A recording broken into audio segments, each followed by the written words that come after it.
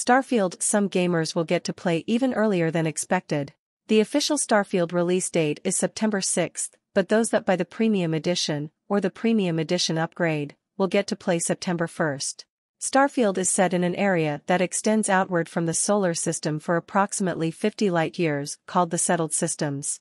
Around the year 2310, the two largest factions in the game, the United Colonies and Freestar Collective, engaged in a conflict called the Colony War. The game takes place 20 years after the war, with the major factions enjoying an uneasy peace. The player assumes the role of a customizable character who is a member of Constellation, an organization of space explorers. The game can be played in either first or third-person perspectives. Starfield is an action role-playing video game. Players can switch between a first-person and third-person perspective anytime in the game.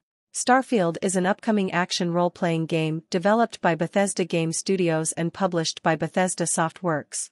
It was formally announced during Bethesda's E3 presentation in 2018.